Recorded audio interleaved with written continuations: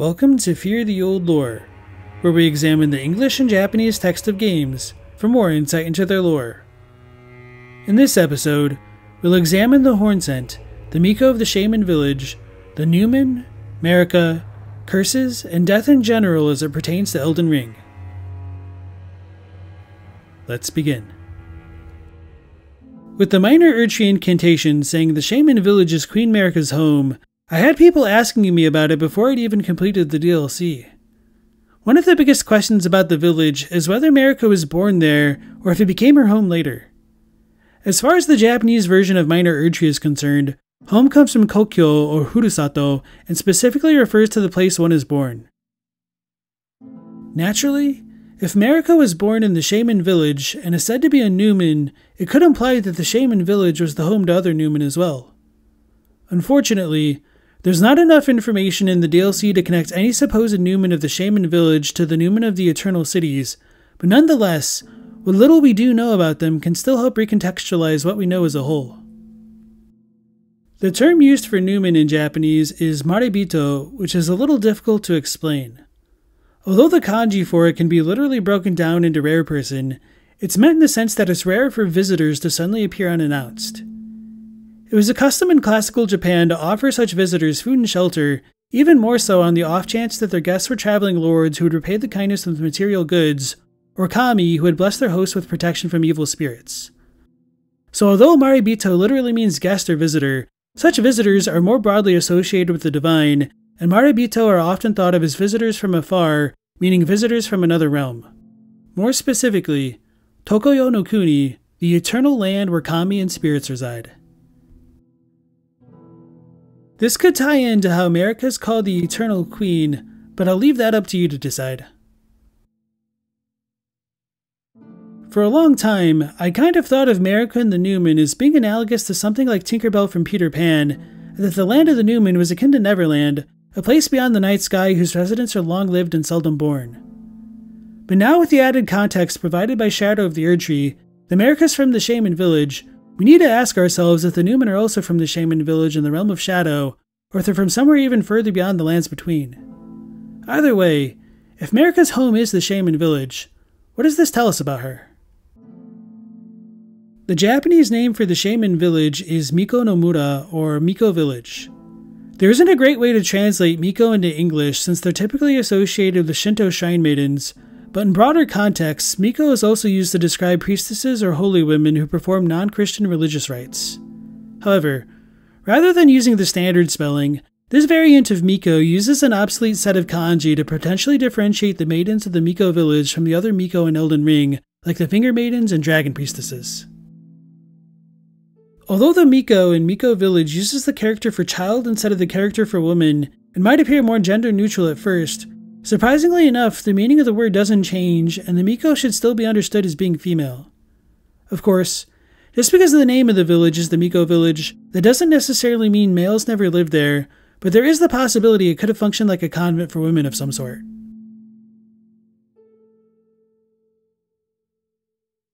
Although there's a significant overlap in meaning between Shaman and Miko, there are certain connotations associated with the term Miko that aren't carried over in Shaman. For example, although Shaman and Miko are both thought to commune with spirits, Miko do so by letting spirits possess their bodies, whereas this isn't guaranteed for a Shaman. Additionally, Miko are required to maintain their spiritual purity while interacting with spirits or kami, which may play an integral part in understanding their role in Elden Ring, whereas Shamans aren't affiliated with purity at all. According to the Great Jar in Innard Meat's descriptions, the Hornsent would cut up their criminals and stuff them into jars with Miko in the hope that they would be reborn into saints.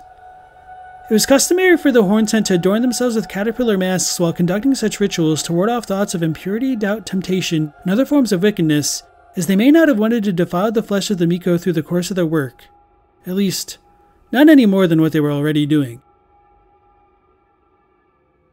There are a number of reasons the Hornsent may have wanted the Miko to remain free of impurity, but before continuing, I'll need to explain a concept that's at the heart of many FromSoft games and a ton of Japanese media called kegare. Kegare is often translated as filth, defilement, or impurity, and in some ways it's comparable to the idea of ritual purity in Judaism and Christianity.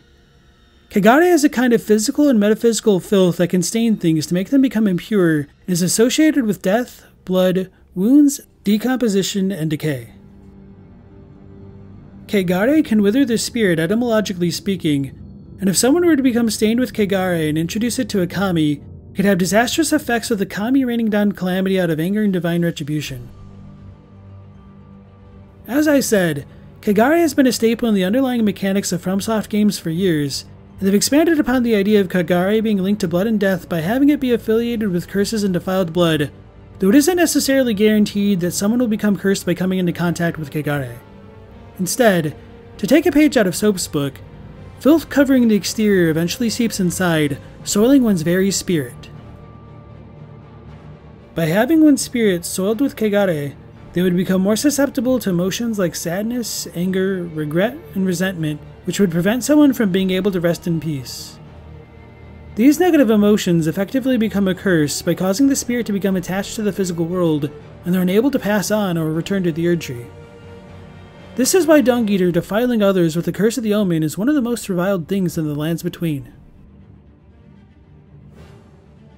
Because the Hornsent and Potentates of Bonnie Village go to such lengths to avoid impurity in conducting their rituals, it might hint that the Miko have something they lack.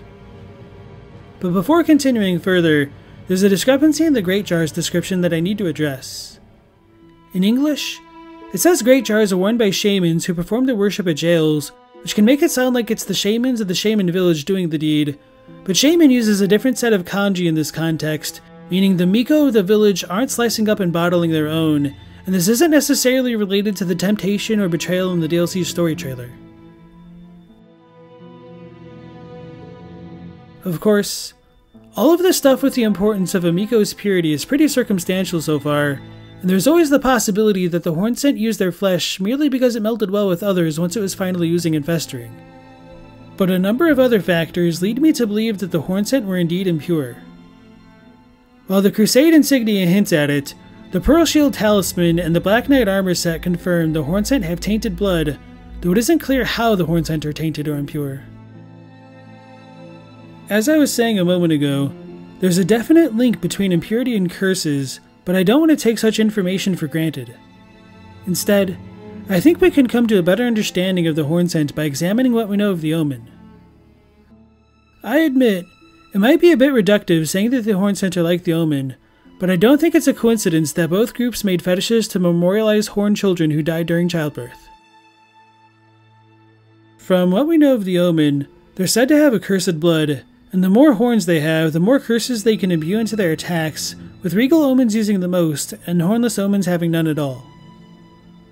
Most omen have their horns excised at birth, a process which most children don't survive, and fetishes are crafted to memorialize the dead children in the hope that their curses won't go on to infect others. This should be enough to draw the conclusion that an omen's horns are tied to curses, which is further supported by how the Dung Eater implants omen horns into the viscera of his victims to defile them and leave their souls cursed forever. And at the risk of beating a dead horse here, I'd like to clarify that the defilement introduced by the Dung Eater is the same kind of kegare I mentioned earlier. But just because the Omen and Hornsent both have horns, that doesn't mean they're the same, right? After all, we've got a bunch of horned animals in the realm of shadow, don't we? For what it's worth, there are ascetic Hornsent curse blades who are locked away in jails for failing to become tutelary deities, and rancorous spirits cling to the sliced-off flesh of condemned Hornsent, so between this, the Hornsent having impure blood, and their overall similarity to the Omen, I think it's a pretty safe bet to come to the conclusion that Hornsent blood is cursed as well as defiled.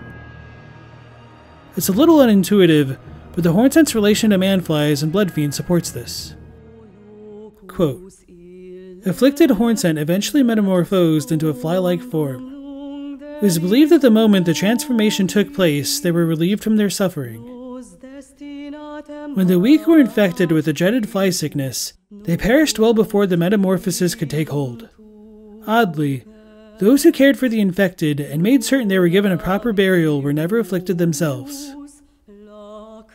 There's a good chance the Hornsent suffered primarily because of their illness, but the fact that the Hornsent who were cared for and specifically given proper burials never went on to afflict others suggests to me that the fly sickness isn't your typical pathogen and seems to be more akin to a curse.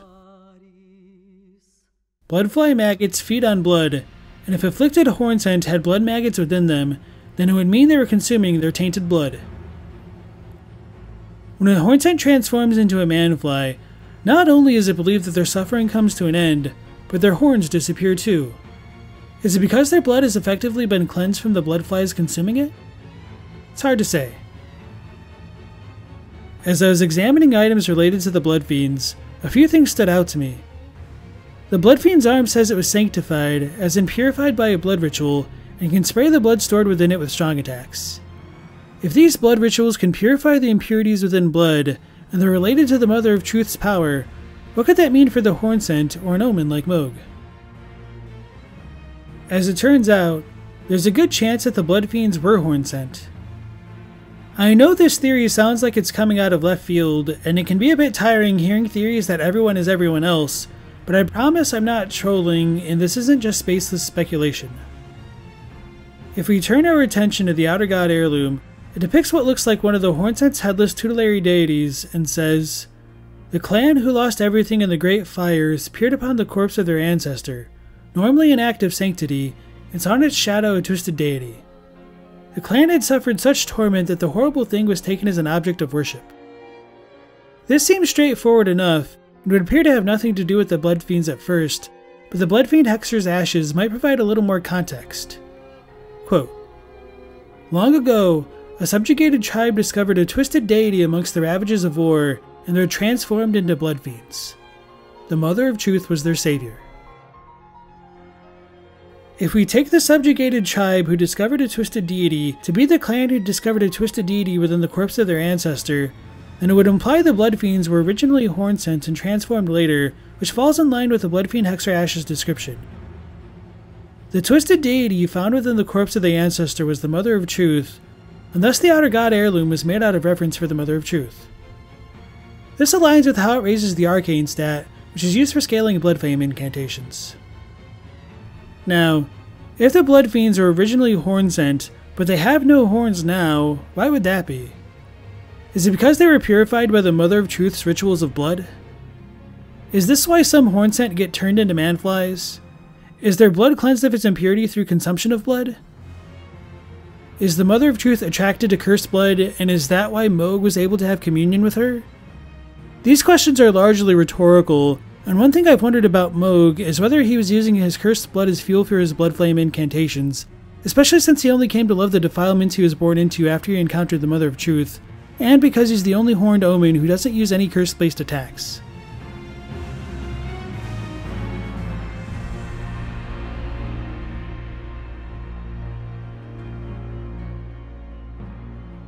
It's interesting to me that Curse-Blade Hornsent tried to flagellate themselves in their failed attempts to transcend their flesh and become tutelary deities. In many ways, this reminds me of Kytha's Cleansing Chapel in the Cathedral of the Deep in Dark Souls 3. For any who may be unfamiliar with that theory or need a refresher, blood was able to contain souls in Dark Souls, and it was believed that by being bled, one would become purified and it would forestall the undead curse and slow the undead from reanimating. It couldn't. Instead, the way to transcend the cycle of life and death was to follow the path of the dragon and let go of one's desires completely, which seems to be mirrored in the way the tutelary deities of the Hornsent practiced asceticism to the point they left their egos behind, which is why there are no memories or identities lying dormant within their revered spirit ashes. So this makes me wonder, was self-flagellation a necessary step in the process to become a tutelary deity, or is it just a misguided belief? An attempt at a shortcut that was doomed to fail?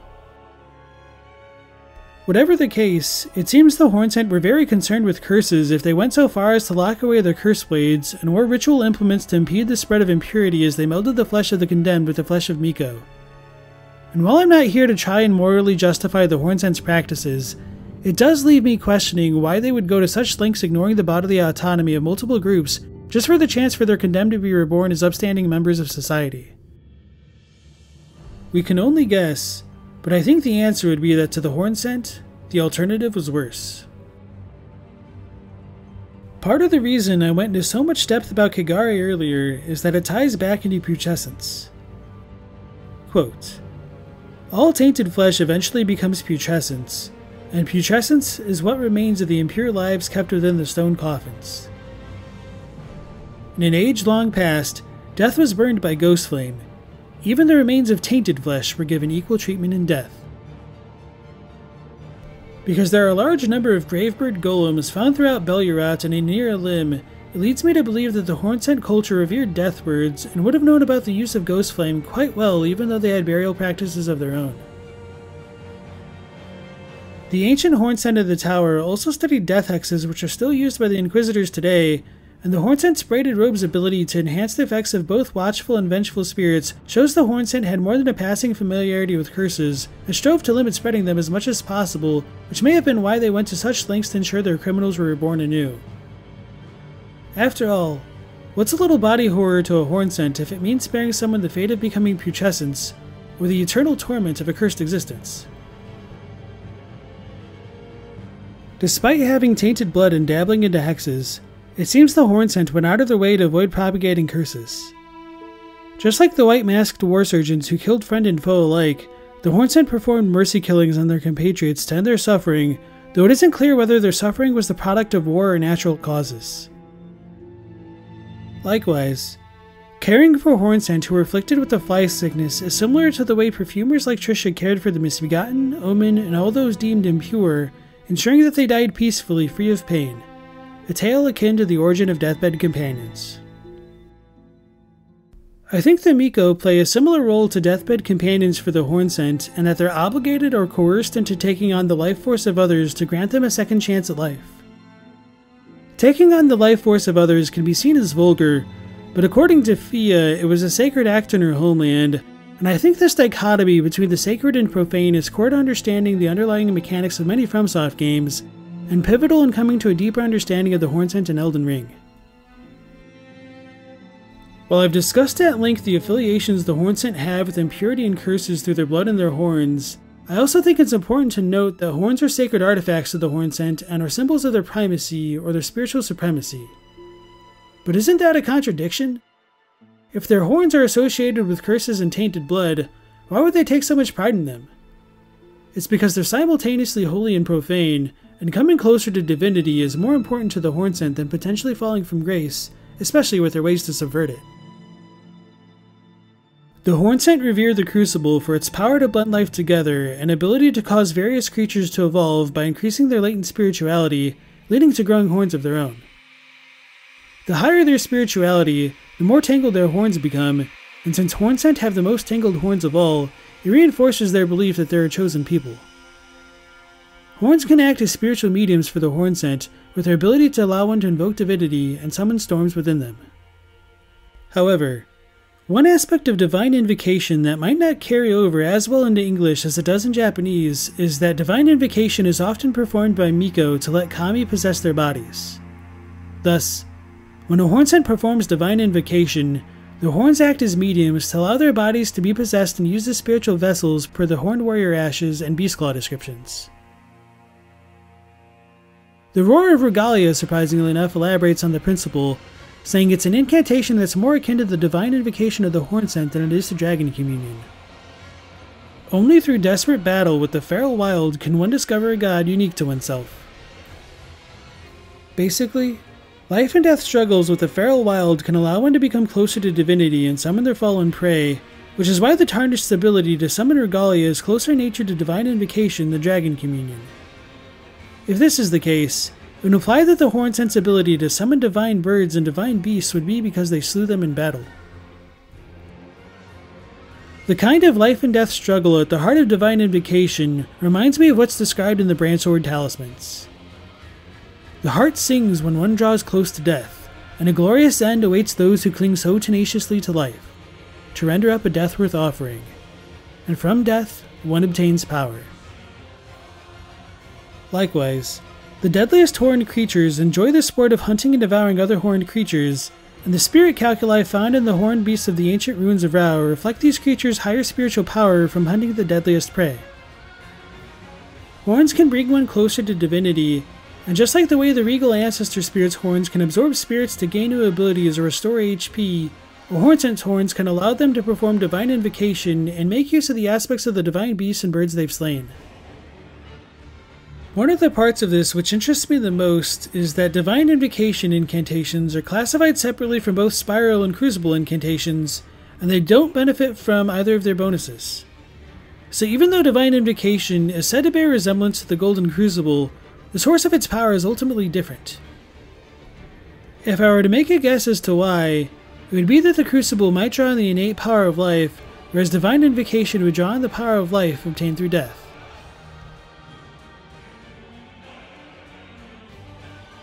Based on the horn charms and the Ancestral Spirit's horn, budding horns bud over and over again with new life coming from death, and only the repeated sprouting of fresh horns can create a tangled horn, which is viewed as an irrefutable symbol of primacy.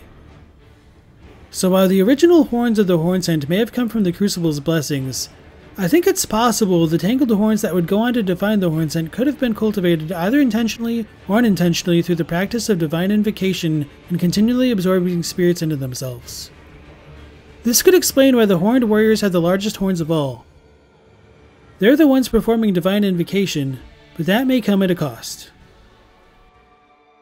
Communing with the dead can heighten one's spirituality, but with death being kegare, it would also sully the individual who performed it.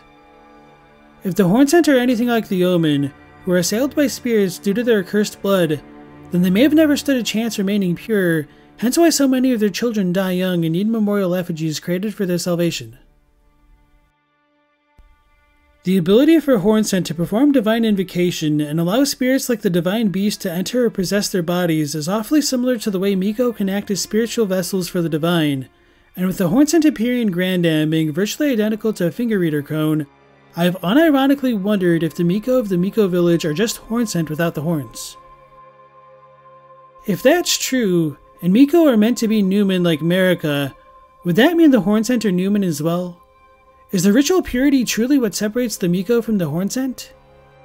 It seems like there's a good chance this is true, but it's up to you to decide. Before I go, I'd like to leave you with a hypothetical.